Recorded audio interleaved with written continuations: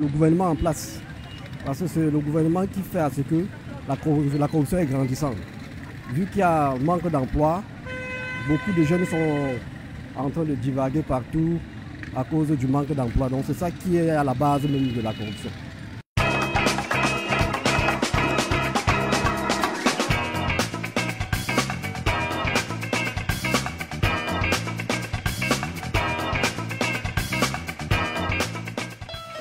Education is the backbone of every economy. With education, we are not just looking at just the formal way of learning. To what extent have we applied this system? About 10 years on, what has become of Cameroon educational system? Are we innovative? Globally, does the educational system of Cameroon meet with that aspiration in terms of meeting up with Vision 2035? Cameroon has not gotten to this level where we said the education is not yet at the tertiary level.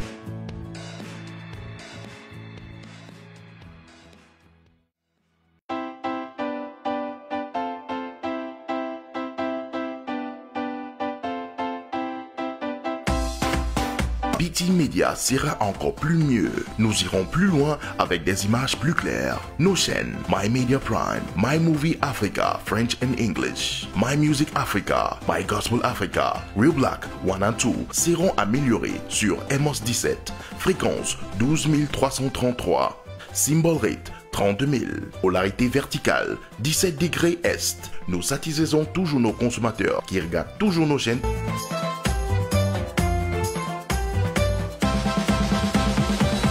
Pour vos informations, divertissement et éducation. BT Media Group, building the future.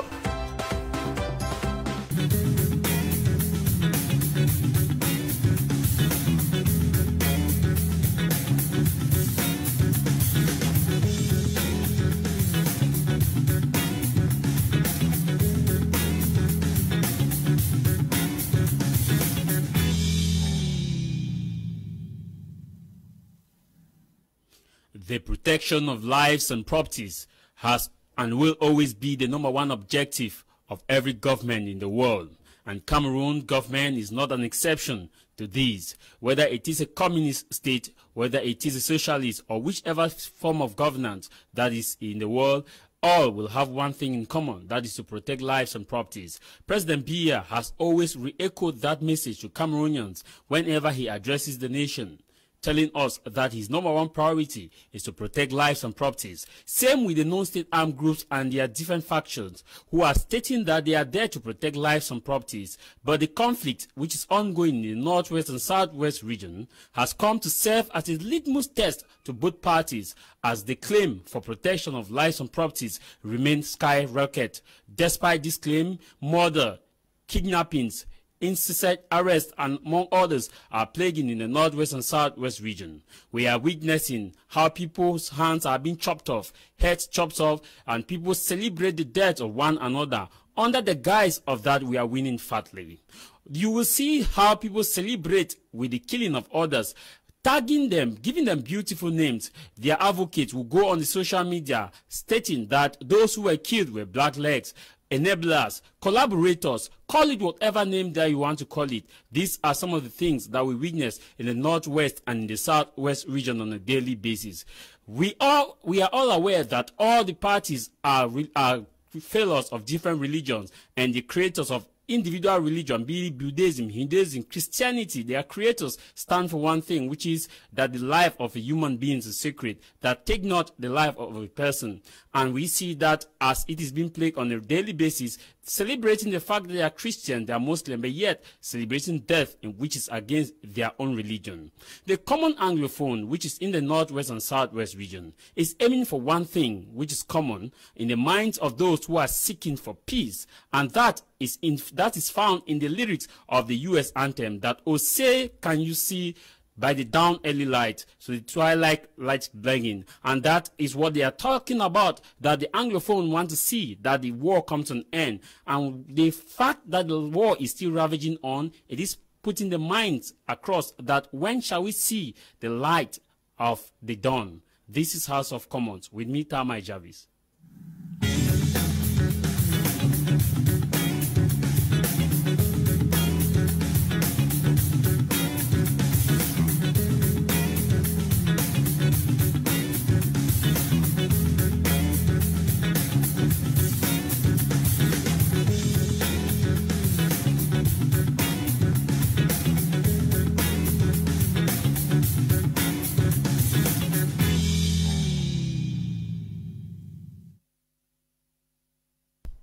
today's edition, we are having a full house while we await the arrival of Barrister Tamfu, who is yet to make his arrival because of traffic. He is caught in traffic. Also that of Mr. Atem Ebako. I introduced to you my guest with whom we are going to continue our discussion for today. We are going to look at a topic. The motion for today is a new normal when peace becomes more expensive than war.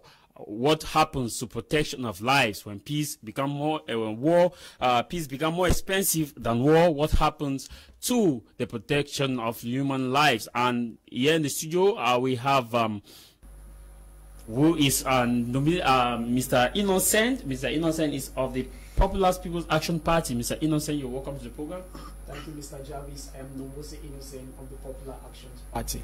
And of course, we have Kedia Malenfe, who is of the CDM Party. Kedia Malenfe, it's a privilege to have you. Thank you. Greetings to you, greetings to my co-panelists, and take this opportunity to greet all Cameroonians.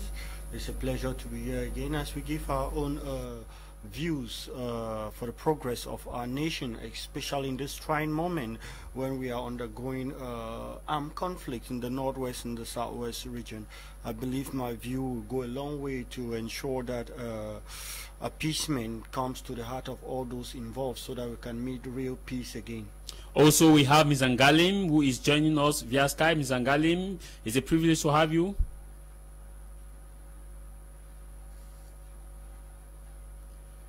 We are having difficulties to connect with Ms. Angalim, and I hope that in a couple of minutes or so we shall get connected back with Ms. Angalim, who is joining us via Skype from the United States of America. While we kickstart today's edition of the program, I begin with you, Mr. Kedia Malenfe. We are looking at the topic, a new normal, when peace has become more expensive than war. What then happens becomes of the protection of human lives. We've seen when the crisis started in 2016, we had a different perspective. From 2017, when it moved to a full-blown armed conflict, a different perspective came into place, and we are seeing both parties, the belligerents, attacking each other to say that those who are being killed are either enablers, blacklegs, collaborators with the state armed groups or the non-state armed groups. What is it so difficult? Why is it so difficult for us to have a clear-cut dichotomy of peace in this conflict? You see, when the First World War started, you realize that all countries were excited. You see France, they came out, they sang the Marseillaise, and they went into the street. But when the war went on, the consequences, all the world regretted why they went into this war in the first place. Same case with in the southwest and in the northwest region. When all this started, people thought that it was all about marginalization of the English-speaking people, the cases of the lawyers and the cases of the teachers. But however, when times went on and all these things happened, now we are at war, and to be able to stop this, we need to come together, share responsibility. And as we go ahead with the program, I will give out clearly the part that the government needs to play. I will give out the part of those in the diaspora about compromising, and especially those in the ground in the northwest and southwest region, where they themselves, they have the powers more than the government and more than those in the diaspora to bring peace if they want to. So as time goes up, I will explain that more. Okay, we're just joined by Mr. Atem Ebako. Mr. Atem Ebako, you're welcome to the program. A privilege to have you. Thank you very much, all the viewers of the House of Commons. Special greetings and to the panelists who are here this afternoon. Thank you.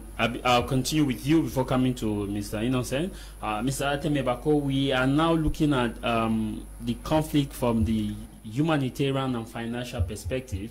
You are a Pan-Africanist, and we believe that Pan-Africanists are people who look at things from a perspective that will be less costly, and look at it from the natural order that we must go for peace than war. But in the conflict of North and Southwest region, we are seeing that both parties are showing us that peace is more expensive than fighting the war. Well, the thing about the conflicts in Cameroon, especially the one in the two English-speaking regions of this country, and many other conflicts which we are witnessing currently in Africa, the genealogies and the how will I put it, the circumstances which surround them are almost similar. And one of the first things that the Cameroonians or the English-speaking Cameroonians in those two regions will need to understand is why the conflict in the first place, and why is it the way it is right now. You see, in order to diagnose the situation, we need to be able to look beyond the walls of just those two regions and the conflict which is going on ground, and the suffering which it has brought upon the lives and properties and destinies of people from those two regions and the nation as a whole. If you don't look at it from that picture out of the box of just the two regions, we will not be able to understand what is going through in the, in terms of the crisis. And we have to also understand that when we are looking at it from that bigger picture, you come to realize that the problems in Cameroon does not limit only in those two regions. There is a problem in Cameroon as a whole. And as a matter of fact, the majority of Cameroonians, almost close to 80 to 85% of Cameroonians, are in that same kind of problem, whether they be English speaking or they be French speaking. So we must understand here that if we do not look at it from that perspective, we will not be able to come out with practical solutions on a way forward in solving this problem. And that's why you realize that this conflict has been going on for a very long time, of people in the same nation. Cameroonians fighting Cameroonians. It's hard to understand how Cameroonians are fighting themselves, when yet the multinationals are here and they are not facing the challenges which Cameroonians are facing. And yet the Chinese are here and not facing what the Cameroonians are facing.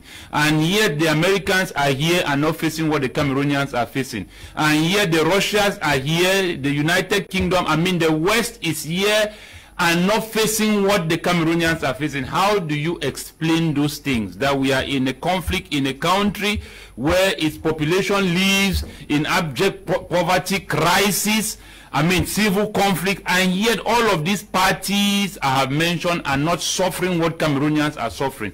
This is just to tell you that the conflict in those two regions goes beyond the understanding of Cameroonians, and we must understand that as long as two locals are fighting, it makes the meat becomes very easy for the vulture.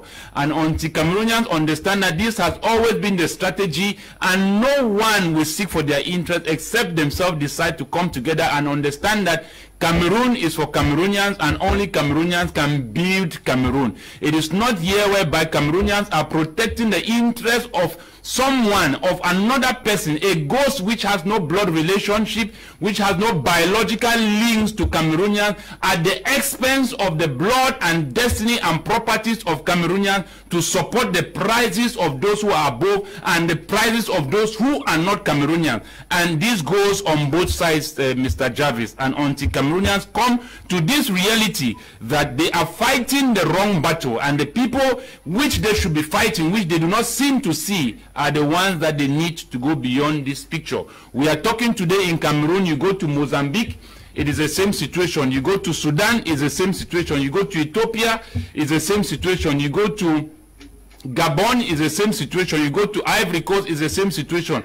You go to Chad, Central Africa, is the same situation. So this has been the current, and the same situation is plaguing in Ethiopia and the exactly what I'm trying to say. So this, you turn to neighboring Nigeria, it is the same thing. This is just to tell you that Cameroonians and Africans need to come to this point and understand how you explain the fact to me, Jarvis, where Cameroonians and Africans travel abroad and their presence is seen physically, the mass migration of Cameroonians, the mass migrations of Africans traveling abroad. Until now, it is a concern in the West why Africans are traveling too much because of civil conflicts in their country. But explain to me, Mr. Jarvis, how is it possible that they are here in their governments, they travel with their governments, they travel with their multinational companies. We do not see them physically, but we feel the effect. Okay. And it is on the basis of this effect that we are having all of this insecurity,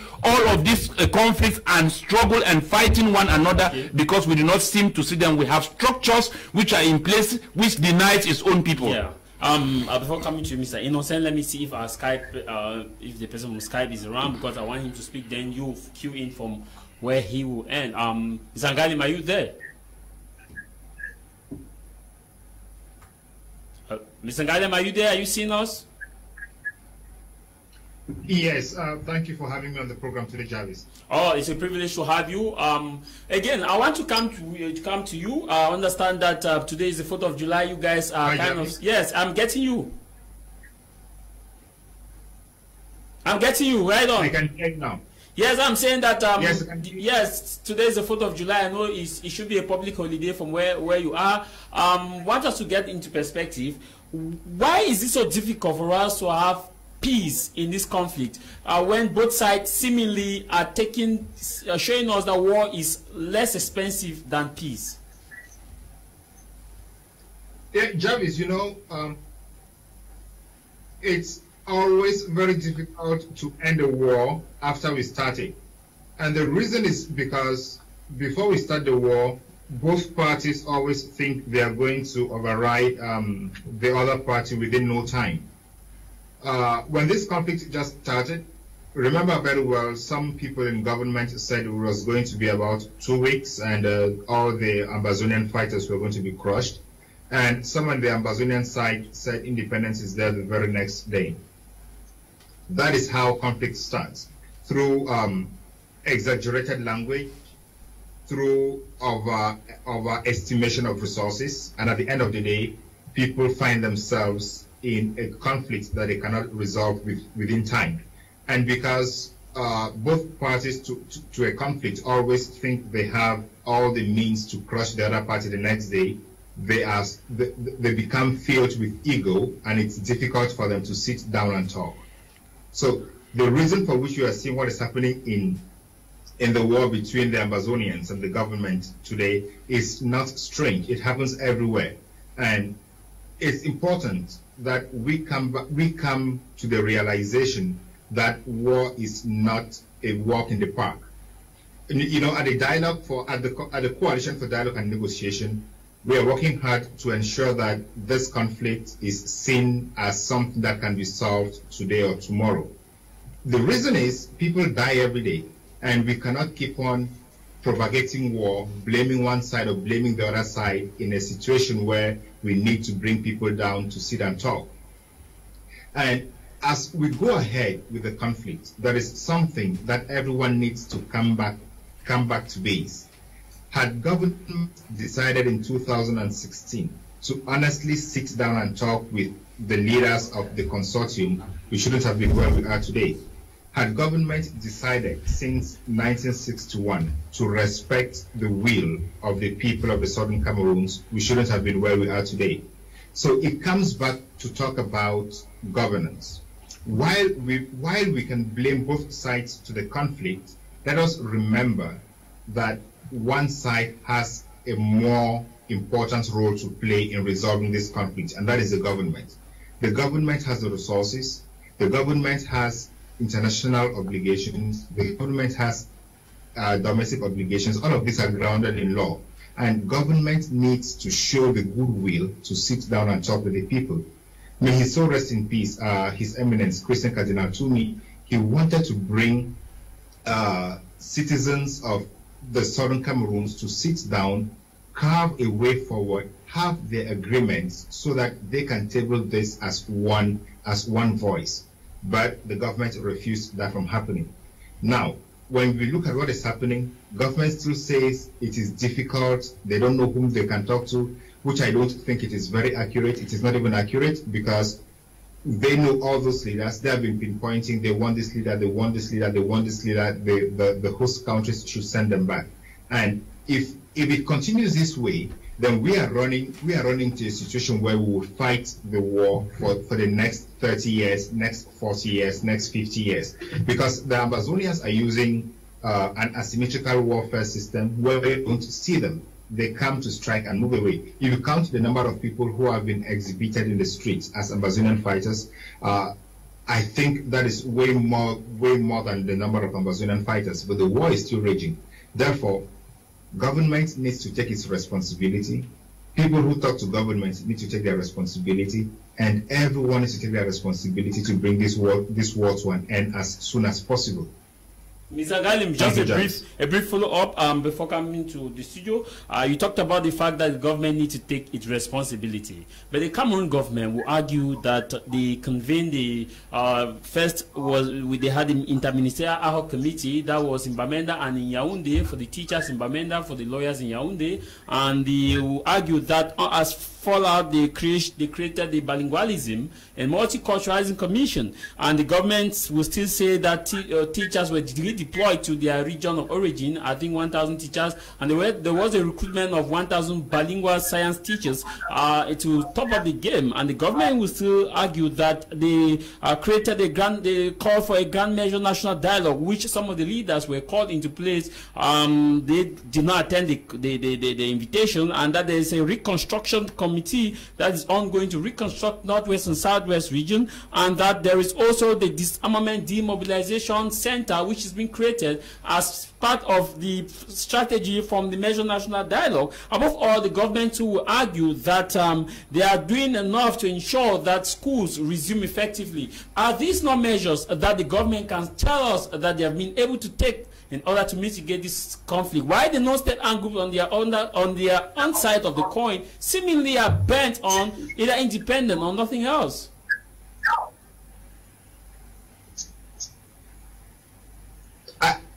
If you're talking to me, that I could not hear the question, Jarvis. I will take that briefly. I'm saying that the government will argue that they have created the Disarmament Commission, they have reintegrated teachers, they have created a major national the call for the Major National Dialogue that gave solutions, and special status is in full force. Yes, Jarvis. You know, when government made all these proposals, at the very beginning, teachers and lawyers told them these are insufficient. Teachers and lawyers wanted an honest conversation. They wanted to sit around the table and talk and craft solutions together. But government went ahead and did what they did. And if these could be solutions, then the conflict must have ended, or the conflict must have been mitigated, or we should have been seeing signs of the conflict ending. But we see the conflict rather escalating. From the very beginning, these Ambazonians were on the field with Dane guns and sometimes with catapults, but now we see improvised explosive devices, which means the conflict keeps on aggravating by the day.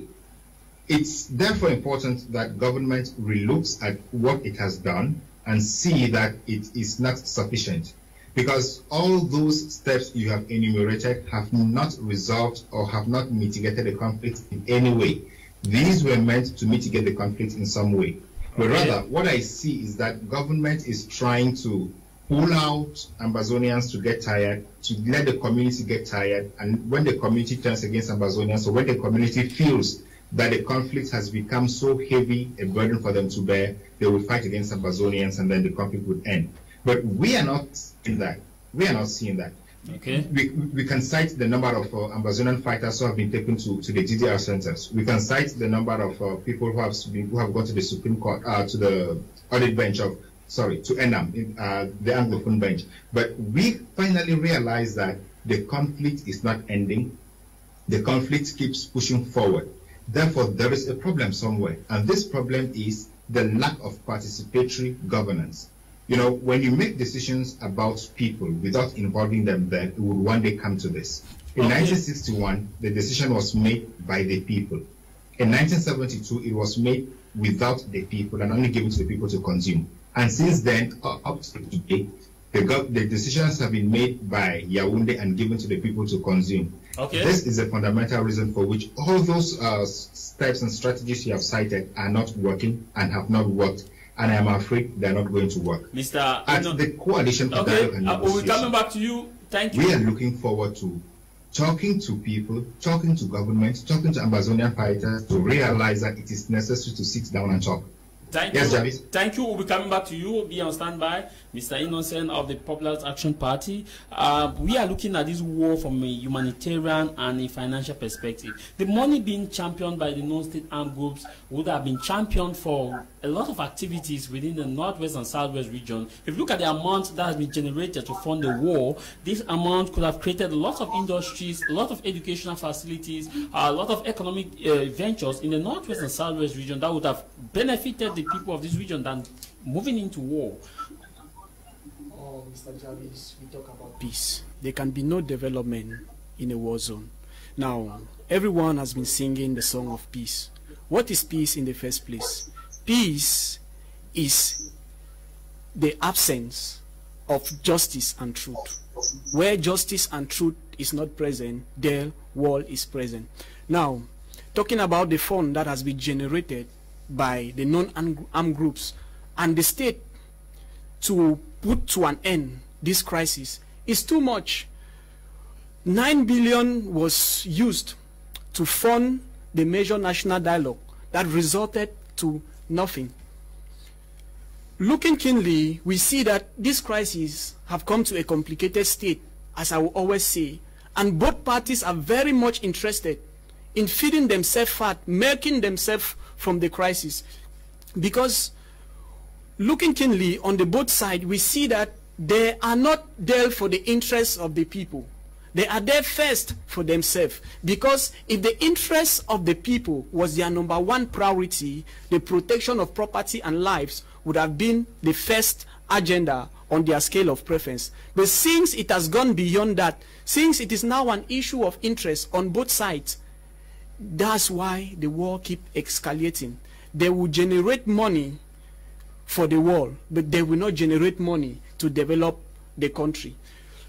On the side of the government has the upper hand, as my co-panelist said, to resolve this crisis, because international communities, political parties, and other groups is calling on the government, who has the legitimate power over this territory, to organize a sincere dialogue that will put an end to this crisis. But yet, every day we keep on getting solutions that are cosmetic. I call them cosmetic because you have mentioned a series of solutions, a series of proposals put in place by the government to end this crisis, but yet we have not arrived at any solution. So we are still calling on the government, who has the upper hand to end this crisis, to organize an all-sincere dialogue. How can you, you have the Popular Action Party, but when you say the major national dialogue produce nothing, we have the special status, we have the regional assembly, the head of state appointed independent consulators, and we also talked about the DDR that was, there's a fallout of the major national dialogue. Are you for sure saying that all these structures are nothing, which we see them being implemented? Mr. Jarvis, you are a son of somebody. If you go to your father and ask for bread, and he gives you cake instead and say bread is not good for you, what will be your reaction? The people did not ask for a special status. The people asked for something else, and they were given a special status. There is a sense in which the giver was saying that you are not qualified to ask for what you are asking for. You are not privileged to ask for what, to enjoy what you are asking for. Okay. Thank you. Barrister Tanfu, we've been joined by Barrister Tanfu. Happy Sunday and a privilege to have you. Thank you, Mr. Jarvis. Good afternoon to my co-panelists. Good afternoon to all those who are viewing this program. And also good afternoon to all the political prisoners, especially the Anglophone detainees who are in the prisons of Cameroon. I extend my greetings to them. Barrister Tanfu, we are looking at the new normal when peace becomes more expensive than war. What then becomes to protection of human lives? The civils, the non-state armed groups will claim that they are fighting to protect lives and properties. That's why they caption it self-determination defense. And the state armed groups would say they are protecting the lives and properties. But ironically, we see that the activities of both sides keep plunging the common man into the early graves, because whether we like it or not, there are a couple of people who are being killed not by the guns or not by the bullet, but by diseases in the bushes, but poverty and lack of basic amenities. Is it not proper that both sides should now start looking at ways to resolve this conflict? Yes, all what you just highlighted are the consequences of war. The people who thought that by going through the military way or instituting violence using the arms was the best, they themselves are seeing the confusion in which they have plunged parties. As we know, we only know when a war will start, we don't know when it's going to end. And the consequences that we are facing today are really devastating, making it difficult to know exactly at which state we are into this armed conflict. But it's regrettable because we still believe that there is somebody somewhere who has an upper hand over the other party, and that person is playing a very bad role. The person is not doing any efforts to put an end to this conflict, and we see the effect that the more the war continues to stay, we see that the civilian populations are suffering. People are suffering sincerely. If you have the opportunity to visit refugee camps, you will see how people are suffering. People who are arrested for no good reasons and they are in the prisons for nothing. And you have parties who, none of them, because none of the parties is willing to come to the table. But I will not want to belabor on the point, because we know that there is, among these two persons who are fighting, there is somebody who has that possibility to really bring an end to this war. And even the Anglophone elites who are not making any effort, just imagine a situation in time where, for example, all those elites who are in the Yaoundé regime, if they could come out with one memo, those who are in parliament, those who are in the military, those who are in the public service, those who are into government offices, if they could come out as one man and put a strong memo to the government in place that we have been fighting for so long now, and time has come for us to live peace. I think those are some of the actions that will really push the government to come to peace, because we now see that peace is now even more expensive than the war itself, because we find people, instead agitating the war, people are happily making things to instead. By Satanfu, just I want you to react on this. You made an allusion that both parties, especially the government, the elite of the government, that's the Anglophone elite, have not been able to table a strong motion. But this elite will tell you that they have done meet the people's toll, especially during the 2017, where we saw elite like Young Philemon, the then Prime Minister at the time. He went to Northwest region. We had others in the Southwest region, who came to the Southwest region. They were talking to the people. And equally, during the period of the Major National Dialogue consultations, we had consultations that were, went around with the people. But are these not, signs to show that the elites too did their best? Maybe their hands are tied. No, before this conflict sparked, we discovered that there was lack of confidence in the representations. The population was no more having that confidence on those elites that were representing them. So that is why when these elites were going to the field to try to talk to them, the feedback was not being felt in Yaoundé. So there is this disproportionate representation. The people who are, even those who are there now, are actually not representing the people, because we know how elections were organized in this country. We know that those regions did not actively take part. But I still want just to give a doubt that if those who are there, even though they don't really represent the people, if really they were of good faith, they could come out very clear and make a good memo to the government that we have been fighting for so long now, and that it is high time for peace, even though those people who are there actually do not represent. But your party has elite. You are an elite. Yes, I am. MRC has elite. Yes. Fire Elvis is an elite. You are an elite. Semutaga is an elite. We have not seen this communicated from this elitism. They don't give us the possibility. For example, we have tabled thousands of memorandum solutions to the government, but which have they applied? We have seen organizations coming to Cameroon on series Okay. They came and they gave proposals. Still yet the government goes its own way. So it's not like we are not working. Which in effect you are saying that still, even if the Anglophone elite table their motion. No, I think if this time around all of us come out as one man, not that everybody is going at its own time. We should come out as one man and then all of us agree unanimously. Not that you take the forefront, others will stay behind and instead treat you as so we need to agree, and that is why I still cried late Kajina Tomi, because he had that vision. He thought that no, when he's looking at the Anglophone elite, it's as if all of them are not in agreement, that it was high time, for example, to call them back home, sit with them and then see who actually represents the Anglophone elite. And the government in its own ways of dividing and rule had to do everything possible so that such a conference should not hold. And that is why today we don't even know who are those elites representing, or who are those people who can really talk for the Anglophones today. And that's where we are. That's where we find ourselves today. And still yet, it is not, nothing is not yet lost, because Mr. Biya, who is on power, still has that possibility to put an end. You know, he knows the people that he can bring to the table and talk with them. Mr. Atem Ebako, you've listened to what Barrister Tamfu just articulated. It therefore means that we have elites of different categories. We have the CPT elite, whom those are elite to him who are yet to write officially to the government to say that this conflict needs to come to an end. You as a Pan-Africanist, what can you make of the confusion between the different elites and coming together to say that this war should come to an end, as far as the no-state Anglos themselves too, fighting on the other side that the war should continue, but they too are Cameroonians?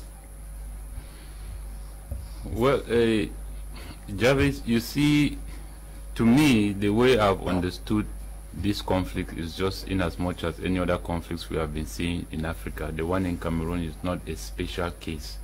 Like I was saying, in Mozambique, we're having almost more than 3,000 lives that have been lost. That's just about 2017 that conflict started in that country. We have had millions of people from that country who have migrated to other places as refugees. So what is happening in Cameroon, we have to understand that it is in the interest on both sides, and it's not in the interest of the common man. And why it is like that is because the interest which each party is safeguarding is not the interest in which he is called to represent. And when we talk on looking at the elites, I will not want us to put the blame on the elites or the chiefs or the leaders, because everybody has a share and a role of responsibility to play in a society. And anyone who blames other without taking a share of a blame, then that means the person has not understood what really is what really is the drive force of the conflict. You see, when you talk about a system which we understand that to start with as a basic default foundation, the system or the government did not derive from the doors of the masses. That simply means that the government did not pass through the doors of the masses in terms of being democratically elected by the majority of the people of this country. That simply means that the government is not accountable to the people, because it's not the people that put the government there. It's like I gave an example from the 60s to the 61 to the 1984. None of these leaders were democratically elected. They were being appointed, and not by the Cameroonians. They were being appointed by another government. So we have to understand the kind of government we have today in Cameroon. So when we are complaining about elites who have gone in there to bring change in their society, it doesn't matter whether they were elected or they were appointed. What matters is what they are able to do, or what they want to do, and what they strive to do. We heard about what Senator Mbelamoki was saying. He's an elite as well in that party, but you realize that his hands are tied, and that's the setup. And his hands are not only tied as an elite in the CPDM, but even the hands of our government administrators, their hands are tied. We have to come to this daunting reality that we have a system and structures that were put in place which denies the Cameroonians their own future in their own country. How tight are their hands when it comes to siphoning of state funds like COVID funds, and when it comes to funds allocated for buildings, construction of roads, and providing potable water to the people, is it still tight? That's a very good question. You are here talking about an individual, and where we are talking here about a nation, the interests of the people of the nation, you are referring to an individual. That's different. When a man is called to represent a people and the man is given very limited resources, the best of the things the man will do is to take care of himself, because he knows that what he has is insufficient to take care of the rest of the people. We are talking here about 26 million Cameroonians. We are not talking about Mr. Biya. We are not talking about the Prime Minister or Belamoki. We are talking about the Cameroonians. It is the Cameroonians who are going through this process, and it's the very reason why we are here discussing about their untold sufferings. So we have to understand that these are the structures which I'm trying to describe, that these structures have been put in place whereby it is, how will I call it, it comes into functionalities on how Cameroon is going to work. Okay. And it is these structures now that deprives the Cameroonians to get the demands of the Cameroonians and the organization, the constitution, the policies which are in place do not reflect the demands of the Cameroonians, and that's why we are complaining, because we realize that foul play is done at every level. So here we find an interest on both sides, whereby the government has an interest on the war. Like I gave an statistics last time, that we are dealing here with 20,000 military armed forces down there in the northwest and southwest, sent by the government, 20,000. Fighting who? 2,000 armed separatist fighters. If you put that ratio on the table, it means there is no war here, but there is an existing conflict going on ground that the physical eyes can see and you can feel. But when you look at that statistic, it tells you that this war should not even exist in the first place, because you are dealing here with 20,000 against 2,000. It means that you should not even draw for 1 hour.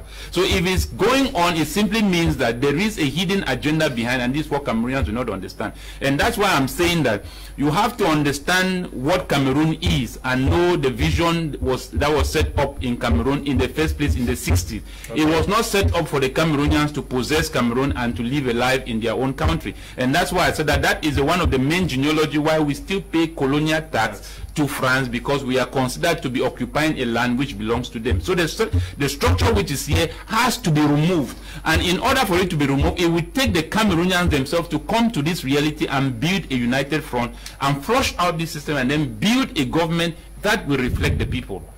Kedia Malanfe, you just listened to what Mr. Ateme Baku said. He talked about the fact that you know, we have about 20,000 soldiers fighting 2,000 armed men, which by default the ratio, it shows that there is no war. But how do you explain the fact that the government, your party chairman, keep stating that the military is there to protect lives and properties, at the same time lives and properties are still being lives have been taken away, properties have been destroyed? Just of recent, we had the killing of a teacher in Kumba who was killed by unarmed or an unidentified armed men. In this regard, can we still boast that we are both sides are there to protect lives and properties? As he earlier said, 20,000 against 2,000, for instance. That's why you see the United Nations, Commonwealth, Francophonie, all these international organizations, they still remain with the terminology armed conflict and not war. There is a difference between an armed conflict and war. They have their various definitions. What is the definition, so that we can get it now, war here talks describe a violent fight between two arms with the use of jet and sophisticated weapons, like sophisticated, that describe a war. But here we are just in an armed conflict where we see people with stick, then guns, maybe some few Kalashnikov and the rest, which has not really gone to the other extent. So armed conflict and war are totally different. All right, it is very sad when we say that the government have done nothing. At times I even feel that some of us English-speaking people, we are scared to even ask that what have the Amber fighters done to compromise and bring peace. Nobody is talking about that. I understand that the government is legal, the government is legitimate, the government has the power to bring peace. But when we say the government have done nothing, I ask myself question, if we have consciences or we are just saying this so that people can applaud for us, if we say the government have done nothing, do we know the definition of nothing? Well, let me just list some of the things that the government have done. They have employed bilingual teachers. When this crisis started, that we are here shouting about dialogue. We should not forget that the present Prime Minister, the Minister of Commonwealth, was sent to South Africa to dialogue with those in the diaspora. Some were sent in Europe, some were sent in America and Canada to dialogue with them. Dialogue started first with those in the diaspora and not those back at home. Are we aware now that when we are talking about self-administration, autonomy, are we aware that 80% of Jews in the Northwest are people from our regions? Are we aware that 80% of senior divisional officers back there at home are from our regions? They may take someone from the Southwest and send in the Northwest, but majority are English-speaking people. We should do our findings, we will see that. Are we aware that there is a section now when we complain about this issue of common law and the rest? Are we aware that for the past 3 years when this conflict started, 30 court register and 50 magistrate of the English expression has been admitted into ENAM to be able to solve this problem? I cannot even count many of them that have done. Are we aware? Yes. Are we aware that schools have been destroyed? My question to you, Mr. Keja, is the government says they're protecting lives and properties, yet we have 20,000 military, as Mr. Atem Ebaku said, sure. And we have only 2,000 state armed groups, non-state armed groups in the northern and southern region. Yet we still have destruction of lives and properties still raging on. You say it's a conflict, which by your ideology means that this conflict, looking at the mathematics, 20,000 as of 2,000, there should not be any conflicts. And why do we still have possibilities where we see teachers like the teacher in Cameroun? All right, I'll go to detail now because I thought I already answered your question, but I'll go into detail now. Yes. All right. Now, the military that have been sent by President Pobo in the Northwest and Southwest region is to protect people, persons, and their property.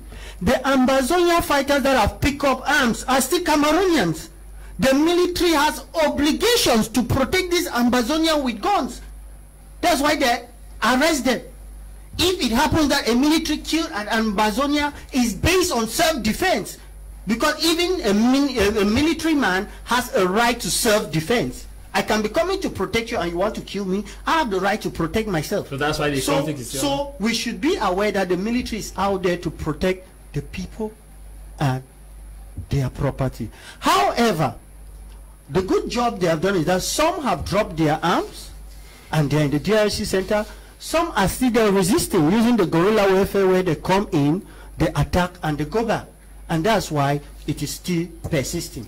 And that's why then I went into explanation now to explain to the people that this is what the government has. The crisis is persisting, yes. They do guerrilla warfare, they come, they attack, they go. That's why it's still there. But it is still persisting. Okay. Now we are analyzing why is it still persisting. Yeah. That is why I have given out all the points of what the government have done to bring peace. Schools have been burned. The government has tried that education is the fundamental human right of the children. Schools are being constructed. The children are going back to school. Medical centers, the one in Kumba and the rest that were burned, it is being constructed so that people can have back their life. But the question now I ask is, what has the separatist fighters done, those in the diaspora and back home, to compromise peace? There is nothing. So they have not shifted a bit from their position, but the government has shifted. The government has. The government has. We have seen what they have done. I've just named some of them here. But the question is, what have these guys done to compromise? And that's the essence of peace. Okay. When it comes to peace, you need to compromise to bring peace. The government has done its part, but these guys have done nothing. I've listed all of them here. I will be very proud if one person here can be honest to name one thing that the separatist guys have done. One person here defending the Amazonians or what? Thank you. Mr. Ngalim, are you there with us?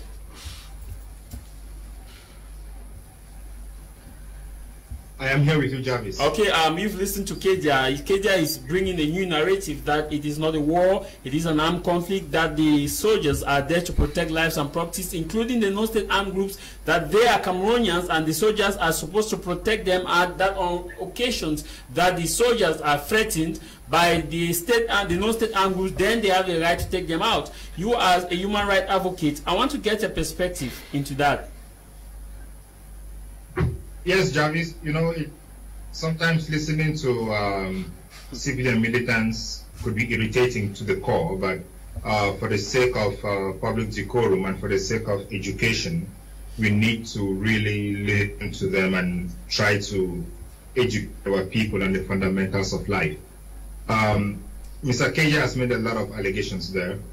The only thing he said, which I agree with, is that soldiers, like every other human being, have a right to self-defense. But that said, the fact that soldiers have a right to self-defense does not mean that soldiers should go around burning villages, killing people in masses, and coming out and saying they have done nothing wrong through the CPDM militants. It is very, very improper, and it disrespects the memory of those who have been killed uselessly throughout this war. It disrespects the pain of all those who are in refugee camps. It disrespects the pain of all those who are internally displaced, and it disrespects the pain of those who see these gruesome images every day. While I agree that these violations occur on both sides, we also need to be very careful the way we talk out there. War is propagated by language. In 2016, had people not come out, especially people of the CPDM, had they not come out to stand up loud and shout loud that there is nothing anybody can do, we shouldn't have been where we are. When the lawyers and the teachers came out in 2016 and said, enough is enough, we want to sit down and talk about these issues, it's the same people like Mr. Keja who said government will not negotiate with terrorists. In 2016, they referred to Agbobala, Wilfred Tassam, Justice Aya Paul as terrorists. Who were federalists at the time. The people they call terrorists today are carrying arms. In 2016, the people they called terrorists did not carry arms. And the terrorist narrative has not won any support out of Cameroon, or in fact out of CPDM circles. And it's very important to know that terrorism is a crime that is fought internationally. Once a country identifies terrorist organizations within their circles, the whole world comes in immediately to join them to fight those terrorists. If the whole world has not come in today to join Cameroon to fight what they call terrorists in the southern Cameroons, it means there is a problem, and these people are definitely not terrorists. So it is time for the CPDM to sit down and take an honest look. I know in the innermost part of me that they know that all of these things they have done so far are not working and are not going to work. The reason is simple. This conflict did not start in 2016. This conflict started way back, at least in 1962, when the forebears, when the founding fathers started complaining of the relationship between the southern Cameroons and West Cameroon because agreements were not respected. And like I said in my previous intervention, the best solution to this problem is sitting down and talking. Dialogue resolves everything. Participatory governance resolves everything. The Swiss have said they want to talk. They want to help the belligerents to talk. The government has refused. Some Amazonian groups are already there in Switzerland waiting for the government to come and talk. So, you know, peace has no price. Justice has no price. But war has a price, which is cost, and that is human life, human property. People are destroyed for 4 years, 5 years running. People cannot live in the territory. People cannot. I heard Keja said people are not going to school. Why are people not going to school? People are not going to school because at the very beginning of this conflict, the Amazonians decided to use the school strategy as a civil. At that time, it was 7 Amazonians. It was the consortium. They used it as a civil disobedience strategy to force government to make amends, which government refused to make. And then it went out of government's control, and now we're talking about war. And when we talk about education being a fundamental right, I always hesitate taking this conversation because fundamental rights depend on fundamental rights. The right to life is more fundamental than the right to education. The simple reason is because a corpse cannot claim the right to education. Because once somebody's child goes out there and is killed, that child will never ever have the education again. The teacher who was killed in Kumba yesterday, will he ever exercise his right to education again by teaching those children? The answer is no. So the fundamental thing we need to be looking at is peace. The fundamental thing we need to look at is justice. Okay. The fundamental thing we need to look at is how to end this war. Because sitting down and talking is very, very important. Okay. Yeah. Thank you. We're coming back to you, Mr. Innocent. Maybe you want to react to Kedia. I want to react to Kedia directly. Now, when the first thing is he asks, can anybody cite what the Ambazonians has done for the good of the people? It is unacceptable here because no one is here to represent them. Secondly, looking at the foundation of this problem, we understand that Cameroonians are divided into 3 classes. Now, you have the social class and the political class, you have the middle class, and you have the common man.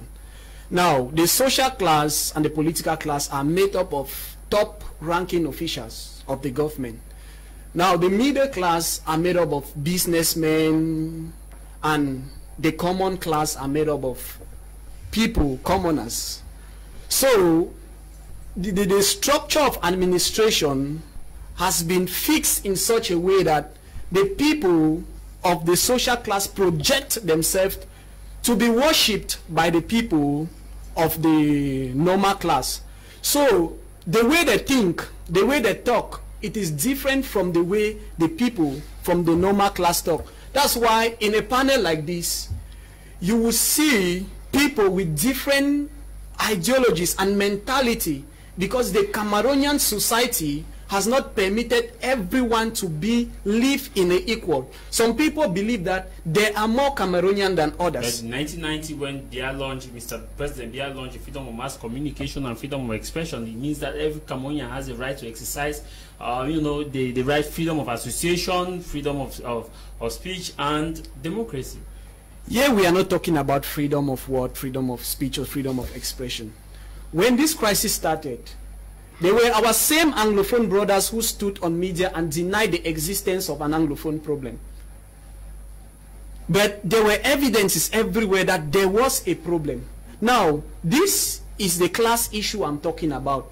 People of that class, they think the people of the lower class do not reason like them. So at times the way they talk without considering the people of that class. So our rule as politicians, political parties, and civil society organizations is to empower the people down there so that they should be aware that power belongs to them. They should be aware that the military man terrorizing them, it is their employee, is being paid from their tax money. The DO who is hatched on them, it is their servant. So that these people should be accountable to Cameroonians, because the problem we face in Cameroon is lack of accountability.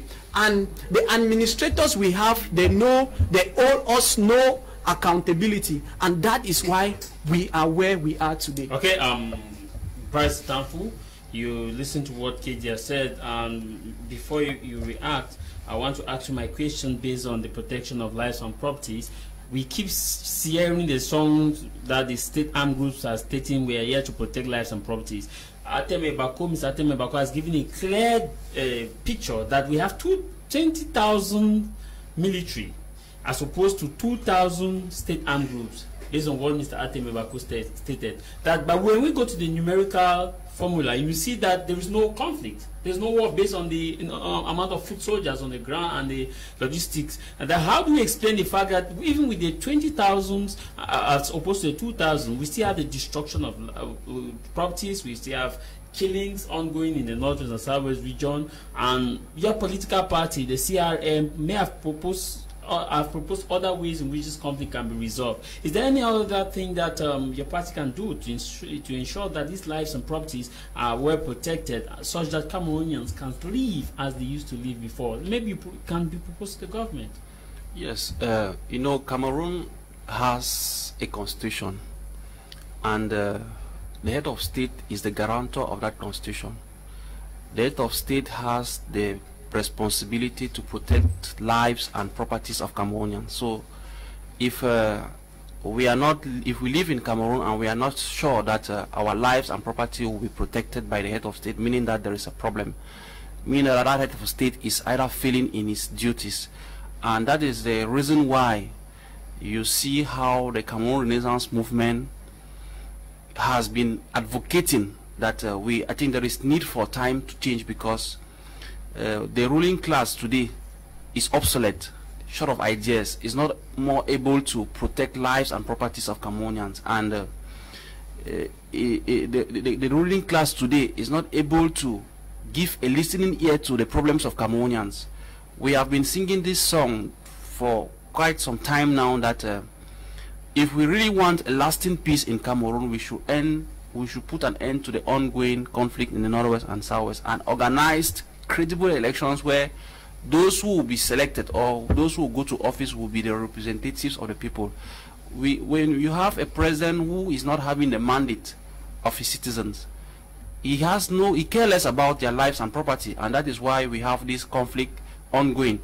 He has failed in protecting the lives of Cameroonians, he has failed in protecting their properties, and he is not willing to even give way for people who have that possibility or who have that ambition to do so. So I think we should not be moving two ways. At this point in time, we have one person who is responsible, who is Mr. Biya. My party has given a plethora of solutions. First, end the war in the northwest and southwest. Some of these proposals has even resulted in some of them being arrested and sent to prison. Just to tell you that the government in place, who is short of ideas, is of bad faith, doesn't want to resolve this conflict, doesn't want to protect the lives of Cameroonians, doesn't want to protect their properties, and we will keep on, every day we'll keep on coming on this table, give proposals, they will refuse to hear. So the thing now is that we should think among ourselves, what can we do to bring an end to this peace? And that peace can only be attained by Cameroonians themselves. Cameroonians themselves should be able to take the courage to put down Mr. Biya, because to tell him that he should resign, because he took the mandate, the mandate he took in 2018. We thought that we'll see and we'll be able to live peacefully, we'll be able to see our lives being protected and see our properties being protected, but till at this point in time, Mr. Biya is failing on that, and it's not the role of political parties now. When I look at it, it's not only the political parties that will continue to look at them thinking that they'll be able to put an end to this crisis. No, Cameroonians themselves should come out and cause Mr. Biya to resign, because he has failed in respecting the constitution, he has failed in the oath that he took to protect their properties, he has failed to protect the lives of Cameroonians. So Cameroonians have that possibility to put him down and ask him to resign. So the resignation of Mr. Biya, in your own opinion, is the best. Help reduce the rate of killings? Yes, if he resigns today, maybe another leader will come up and he will be able to listen to what are the possible solutions to resolve the crisis. So there is no two other persons is responsible. You are a human rights lawyer. You've been fighting for the rights of those who are illegally incarcerated. Keja said it is not a conflict, it's not a war, it's a conflict. Whether you call it armed conflict or you call it war, I don't want to enter into those terminologies. What we know is that Cameroon is not at peace, or Cameroon is not living the peace that it used to live. Why is Cameroon not living the peace that it used to live when Mr. Biya took power in 1982? Cameroon was at peace. So whether you call it armed conflict or war, I don't want to enter into those terminologies. What I know is that Cameroonians are not living as they ought to live. Cameroonians are not living in peace. Okay. So that is a problem. People should not be crying. People cannot be revendicating for a change. They want to improve or upgrade the standards of living, and you continue to give a deficit. I think that the Anglophones, when the crisis started, the Anglophones were not asking for so much, for too many things. Had it been the government in place had listened to a people representative when you went to the National Assembly, Cameroonians were asking that we want to live in favorable conditions, convenient conditions, but the regime of the party of Mr. Keda refused to listen to Cameroonians, and the consequences we are living to them cannot be carried or borne on any other person, can only be borne on them, because exactly, and they still continue to remain the only persons, if they want to act in good faith, to resolve this crisis. But if they don't want to act in good faith, Cameroonians should take their responsibilities. Good afternoon. I beg to ask the CPD man where the military protect lives by burning down their properties, like burning of the village here and there all over in the north and southwest region. It's come from Martin in Bavusa. Melissa from Mancon writes, says, greetings, happy Sunday to you, House of Commons. With due respect to Mr. Kija's opinion, I think he is a true Ambazonian, because just like Mr. Paul Latanganji, his word keeps radicalizing the situation in the northwest and southwest, giving room for the war to go on until, okay. This other one read, it says, the other panelists talked about 20,000 military. Please, Cameroon don't have 17,000 military personnel, not to talk of 20,000 military. I think Mr. Atemebako will react to that. We have 20,000 people fight a whole population, not just the non-state armed groups. This other one read, it says, happy Sunday to you guys in the studio. Great program. Nice to see Mr. Atemebako and Barrister Tamfo on the same panel. From an anonymous sender. Please, when you write us, tell us where you are writing us from. Mr. Atemebako, you listen to what Barrister Tamfo said, that when until Mr. Biya resigned, then we can have a meaningful way to mitigate the violence in the northwest and southwest region. But you are of the opinion that it is the system, not Mr. Biya, the colonialist system, that is foiling the war in the northwest and southwest region. How do we go out of away from this? Well, I think the points and the facts are on ground as realities, that we are not dealing here with persons, we are dealing here with a system. It will not be a surprise that all the CPDM militants do act in the same particular manner. They have the same characteristics. How do you explain that? People coming from different families, cultures, languages, tribes, and are all doing the same thing. That simply means that the system is in control and not them are in control. We have to understand this thing. So even if Mr. Biya goes away, it still does not free Cameroonians from the Cameroon which was created by France. So we have to be very careful with the kind of wishes we want. We may let Biya go and somebody even worse than Biya will enter. So we should be very careful how, if Mr. Biya is going and how he should go. He should go with the system and not that going and leaving the system behind. So that is that. You see, one of the things Cameroonians needs to understand is that with the current system we have in Cameroon, the regime does not need anybody's vote or your support for them to be in power. None of us here voted them. Even the Keja who is speaking, the CPM does not need his vote to be in power. Then that is a simple truth. When you give people the impression that they can go out and decide the future for themselves, when yet you do not even believe that in your own heart, that anybody can win you in any election conducted in Cameroon or in many places that we have seen, giving the people false hope, building in their minds that leadership can be rotational until you set periods and times for elections, when you know none of them even brought you in and no one can take you out. That is an abuse of human rights.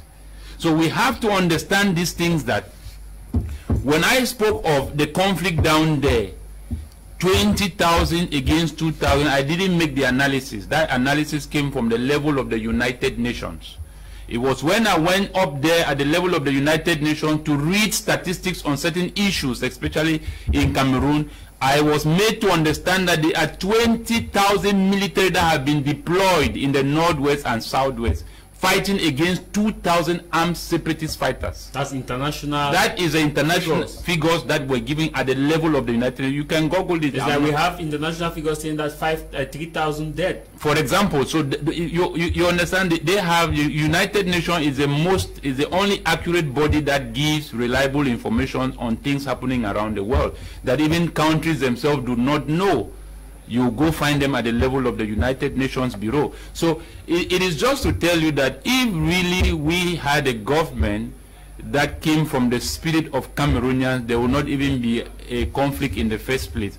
Because when you judge this ratio, looking at how much budget the government spends daily to sustain that amount of military, I'm talking of active boys, foot soldiers, holding arms in those two regions, I'm not talking of their officials. If you look at that budget and then you weigh the 2,000 armed separatist fighters that we are talking of, if you take a budget for one day and address those 2,000 boys, you solve that problem. If you use a budget for one day and go to a place like Kwakwa Nakabole that had an inhabitants of 3,000 people and construct homes that were burned back for the people and call them who were in the bushes to come back and live, that will solve the problem. If you take a budget for one day and call those that have lost their source of livelihood in those two regions, and you take that budget and address them, that will solve the problem.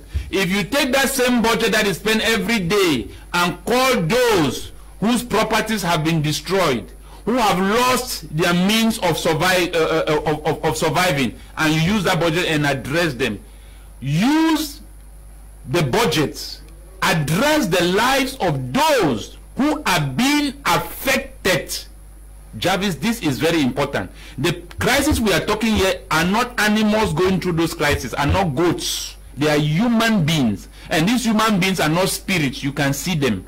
How is it becoming a challenge that you take this much money, not less than 1 billion francs that you spend every day in those two regions, and yet the people who are going through this struggle are not being affected by this amount of budget that is being spent in these two regions? This is just to tell you that there is no good political will on both sides. Okay. Where do we go from here, Mr. Ngalim? Where do we go from here? How do we make this new normal not to become normal again, such a way that people will not be killed as they have been killed in the northwest and southwest region? Because whether we like it or not, the non-state armed groups too are responsible for some atrocities like adoption, kidnapping, mayhem, both sides. Thank you very much. I think Baris Campo has given one arm of the answer to that question, and Mr. Ebako has given the other arm. The first arm to that question is President Paul Biya's government has the responsibility and the obligation to end this war. And on the other side, the amount of money that President Paul Biya and his government are using in financing this war is almost the same amount of money that southern Cameroonians have been asking for their local development. If you put these two parameters together, you realize that everything lies in the hands of President Paul Biya and his government. Now, the relationship between the two sides, the government of Cameroon and the Ambazonians, has deteriorated so badly that these two people cannot agree to come and sit down and talk amongst themselves. That is the reason for which in 2009, the African Commission of Human and People's Rights offered their good offices to host these two parties to sit down and talk. In 2018, the Swiss government offered their offices for these people to come and sit down and talk. Some Ambazonian groups are already there. Other Ambazonian groups are saying they cannot go there because the government has not yet committed to that peace talk, and they want to see everything clear before they go there. So the only solution to this problem is sitting down and talking. What happened at the Grand National Dialogue was no dialogue, because the main protagonists were not there. And in their absence, you cannot make decisions that will help them. Evident, nothing has changed since the Grand National Dialogue. The war is rather aggravating, is escalating, and methods are changing. What is going to happen tomorrow? Before the IEDs came in, we did not expect them to come in. Now they are there. What is going to happen? Teachers keep dying. Students keep dying. Students are not going to school. This is going to be the 5th year of no school. It is July. I know by August we will start hearing talks about we have to let children go back to school. A very noble and honorable thing to do, letting children going back to school. We must do that. Children must go back to school. But in what climate? Under what conditions will the children go back to school? It is an armed conflict. Bullets are flying left, right, and center. Students are being kidnapped. Teachers are being kidnapped and killed. How will schools resume? There is no way schools can resume. It is therefore mandatory on the government of Cameroon to sit down, agree to talk with the protagonists to this conflict.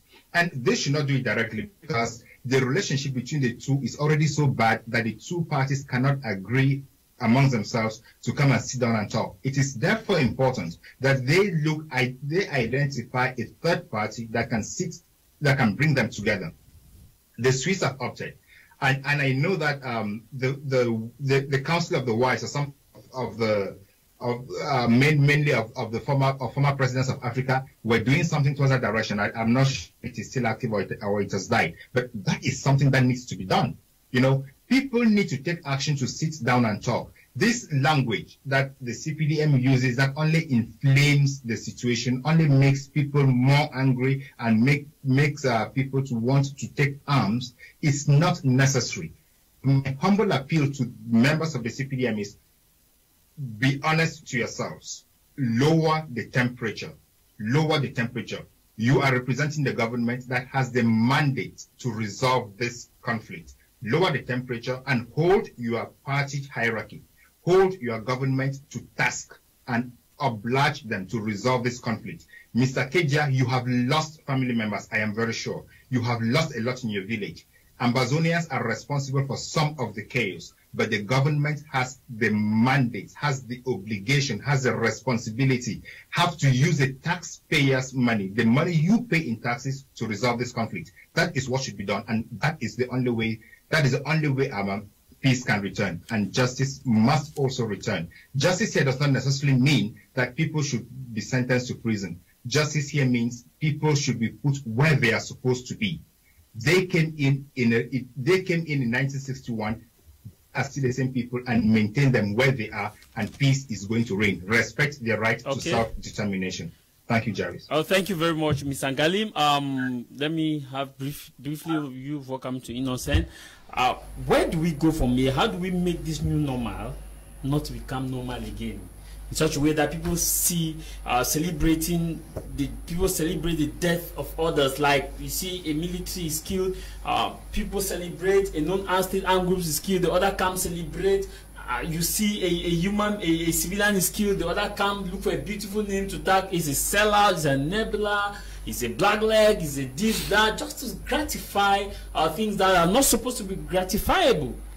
No, we just have to invoke or implore God's wisdom. It's only God that can come and wash Cameroons, because Cameroon is we are living in a devilish atmosphere that only God, the fear of the Lord, can really make people come back to senses. And these are the results or consequences of war, because when you live in a society where you see evil to be good, and when you see something good, you don't want to go towards it. We only have to implore God and pray so hard that Cameroon at this point in time needs God more than any other thing, because we have really done so many bads. Because when you look at Cameroon generally in its history, you are tempted to believe that we are cursed, because do you know that the first president of Cameroon is still being out of the country because somebody has refused that he should come back and be laid to rest in Cameroon. So all these happenings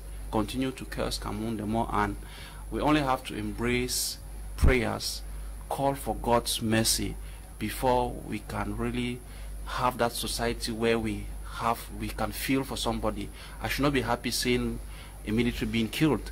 I should not be happy seeing a separatist being killed, and only God can come and touch the hearts of those who are governing Cameroon, because if God does not come to intervene, the people seem to have, the people have lost their sense of feeling.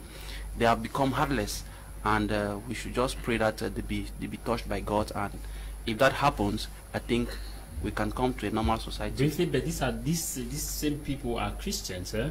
Are you saying that they are not? No, they should be active. They should be active Christians. But we see them on the church. We see them in the church. With God, there is peace. With God, God will not be happy seeing innocent souls dying. So they should have that Christian heart. The people leading the revolution from the non-state armed groups, they are pastors.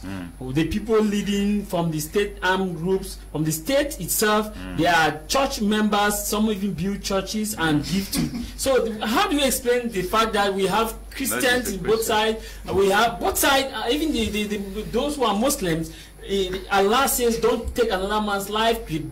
God says don't take another man's life. You are talking about God where we have Christian. Is something missing somewhere? That is where the deception is, Jarvis. That's where the deception is.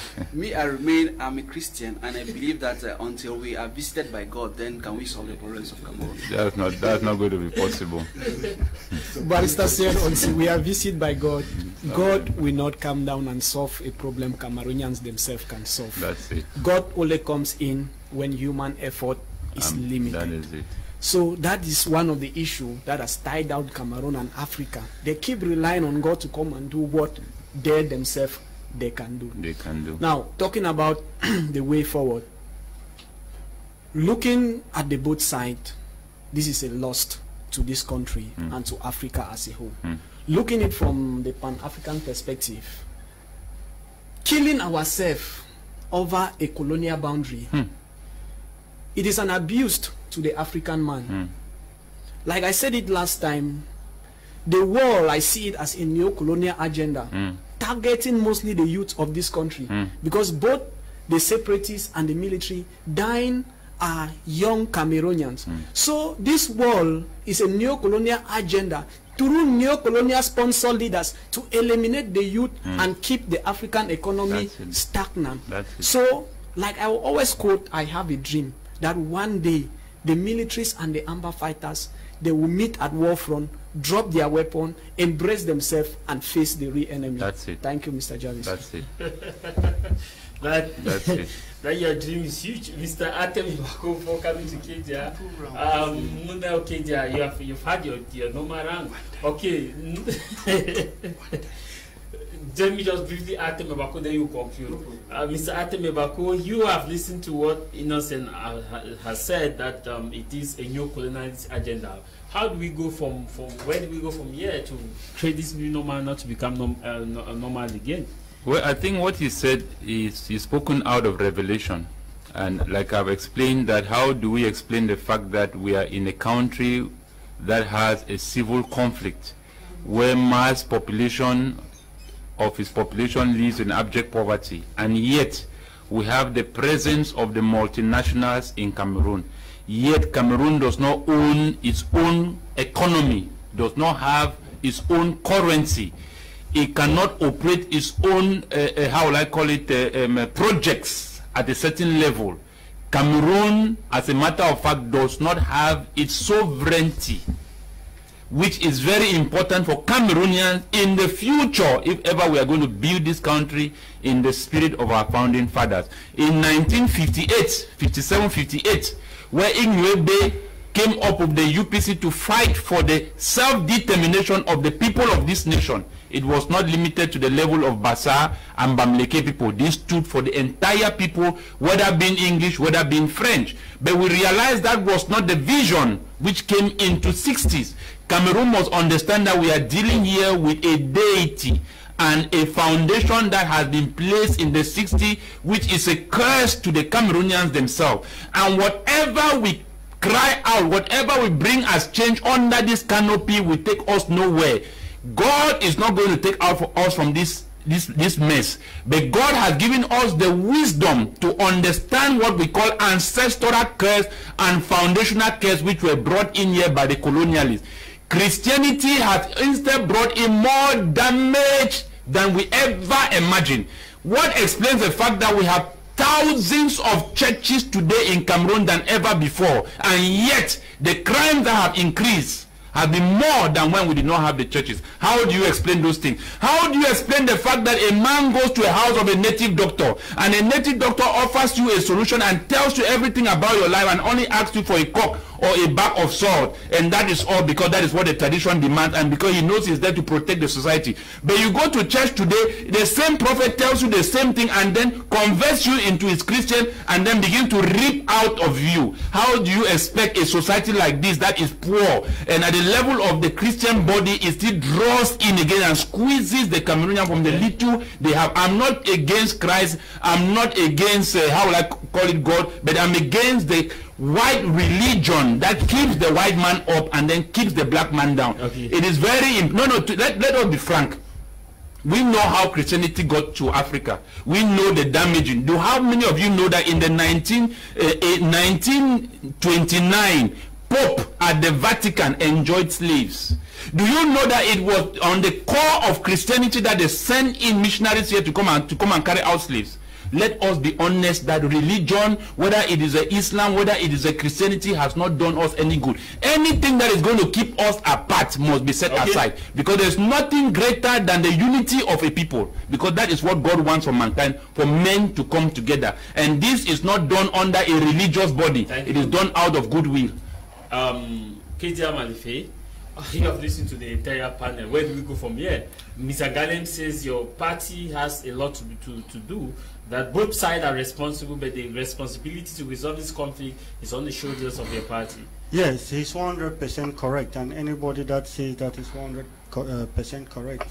For now, President Paul Biya is the person that has been elected by Cameroonian, and legitimately and legally he's the one that has the responsibility to bring peace, as the speaker said, that taxpayers have paid their money. So anyone blaming the government has his right. But the issue that I always want to make it clear is to say, for us to have this peace, it is collective effort. Collective effort. As the government is doing its own, we are doing our own. When I earlier said here that we've seen what the government has done and what has the AMBA at their own part done to bring peace, I didn't say that there's a representative of AMBA here, because there is no representative of the government here.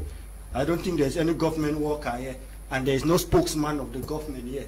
I'm representing CPDM. I'm not the government. There are two things different. That's why you have Jacques Famdongo, which is the Secretary General of Communication, and you have of CPDM, and you have René Manuel Sadi, the Speaker of Government. How do you separate? I've just separated communicate. Pardon. How do you separate CPDM from the government? It is the party that wins from the government. That does not mean that government is CPDM. That's why I have Issa Chiruma, Jean de Dieu Momo, many of them that they are of different party. Who we say they are CPDM, they are not CPDM. And you also the have government SDF militants in they are always there. So yes, so what we are saying is that it is something that we need to do together. I'll employ those in the diaspora to give peace a chance. As the head of state, President Paul Biya once said in his speech, that it is time for us to forgive and forget and move ahead. All of us we saw that. If we don't forgive and forget and move ahead, we'll still stay at the same place. And in other words, if you don't want me to use that word, I'll still use another word. Maybe that will not look Christian. That's why maybe some of you are laughing. We need to compromise. Each party needs to compromise. I could have been happy that separatists say, okay, fine, we don't want separation, this is what we want. That time, I myself, even of the CPDM, I will tell the government that they have compromised. You yourself, you need to compromise from this time, because that's what we need. So we need to be honest to bring peace. Mr. Galim, yeah, last one before we go. You don't die. Thank you very much, Jarvis. Briefly, we're out of time. My last word is very clear. The CPDM is the government, and the government is a CPDM, and they have the obligation to stop this war. And they should stop pretending, because they know where the Ambazonians are. They know whom the Ambazonians are. They know that Switzerland is ready to bring both sides to the table. They should hook up with Switzerland, talk with Switzerland, and this war is going to come to an end. There is no need pretending that they don't know whom to talk to, or they think Ambazonians should stop the war. the government has international obligations and national obligations to stop this war, and they need to use the taxpayers' money they receive from Kjer and every other citizen to stop this war instead of financing the war and causing the burning of houses and the destruction of human life. Thank you, and it was a pleasure being on the program today. Thank you very much, Mr. Ateme Bako. Before we take leave of you, briefly, a last word. Thank you very much, Jarvis. I just wanted to say lastly that in John 10:34, the Bible says, ye are gods, and the Bible says he called them gods unto whom the word of God came to, and the scripture cannot be broken. Jesus says, ye are Christ, and Christ is God. We have to understand that Christ came for the decolonization of the mind. He said, it is a time when nobody will go anymore to Jerusalem nor to this mountain, but the true worshippers will worship God in spirit and in truth. The idea of Christianity has kept Africa down at this position, and we need to redefine those things if we are going to survive. Of course, Barrister Tamfu, you listen to the last one before we go. To hear that is coming back to me that we really need the intervention of God, whether Christianity or whatsoever. So my last word will be to still once more call the attention of Mr. Bia that we need to give peace a chance. There is no other person at this point in time that can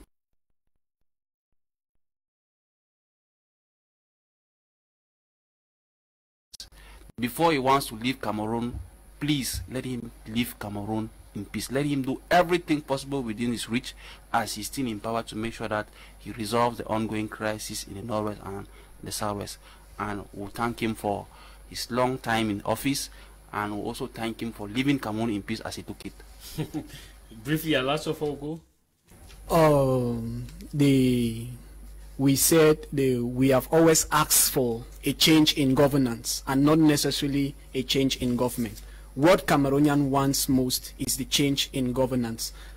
It is the refusal of the change in governance that has pushed Cameroonians to ask for the change in government. So while waiting on the change in governance, in government, we keep asking for the change in governance. Thank you.